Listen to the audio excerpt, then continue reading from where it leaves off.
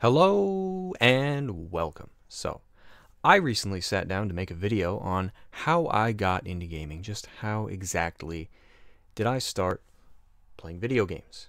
So, gathering up as many names of games that I could remember that I played 25 plus years ago, I hit an unexpected snag in my thinking when I realized how many games I played as a kid were shareware. So instead of me covering what games got me into gaming, I'd like to take a look at an important concept that had such a profound effect on me, and I didn't even realize it was happening. So first, what is shareware? Shareware was the concept of giving away your computer program, and people could pay if they liked it. Or in other words, they could pay you if they wanted to pay you, because they could like it and still not give you money. But it wasn't a very profitable business approach back in the 1980s. Then a man named Scott Miller more or less popularized the approach by instead choosing to give away a portion of the game, typically a third, and you were given instructions on how to order the rest of it should the game strike your fancy. This approach worked out very well for Scott Miller and his company Apogee Software, known today as 3D Realms. I believe he started using it on his Cross games, which he designed and developed. It was also used as a publishing tool for games like Commander Keen, which were owned by outside studios. So, how do I factor into this? How do I benefit so profoundly from shareware in that this realization derailed my previous video? Well, it occurred to me that as Scott Miller and companies like Apogee were releasing their games in pieces, giving away the beginning and selling the latter portions, there were people like me who were about 5 years old, give or take, at the time, and could only get their hands on the free editions of said games. I played a lot of shareware as a kid, as I mentioned earlier. Before I had decided to instead make my video about shareware, I had compiled a list of 22 games that helped get me into the hobby, which was the focus of my original video, How Did I Become a Gamer? All those games were on PC. 14 of them were shareware. That's more than half. Also noteworthy is that of those 14, 12 of them were either developed by Apogee, published by Apogee, or both.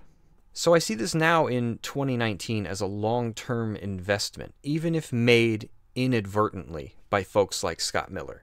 What I mean is that for people like myself that would only ever have the freebies of these games, I wouldn't mean much in terms of a profit on a shareware game. I would never be able to buy any additional segments. However, it would draw me into the hobby, as well as the want to play as many games as possible and purchase them on my own once I had come of age. And I was able to do that by the PS1, the PS2 era, the GameCube, the Xbox. By then, I was buying my own consoles and video games. So in other words, this business model helped make me into a gamer in the long run. I mention this only because I'm so often quick to name Nintendo as the name that got me into the game. Sorry, It wasn't until I sat down to compile, as best I could, the list of influential games that I remembered playing as a kid, that I saw a great deal of them were not just on PC, but they were shareware games. And believe me, in the 90s, the early 90s, when all you had was a shareware game, you played it again and again and again. Of course, my family also had Intellivision, Atari, Nintendo, Sega, and I remember those almost as well as what I played on PC. But those platforms didn't give away their products in a manner that really benefited children. You had to buy entire games. In fact, by the time I remember renting games at Blockbuster Video, I mention this because renting is almost the equivalent approach for consoles, the Super Nintendo and Genesis were already out, which meant it was at least 1991. Looking back, I almost see shareware as the original season pass of sorts.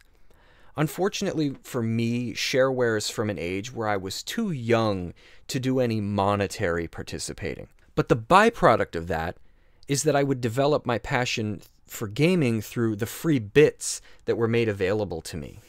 And each shareware game was a complete story in its own right, and that was a smart decision. So I owe it to shareware and folks like Scott Miller who, even if they didn't realize it at the time, would one day make the entire video game industry profit from kids like me who had grown up on their free games. So that's how I came to love games. What circumstances got you into gaming? Let me know in the comments. I'd love to hear from you. Thanks for watching, and I'll see you next time.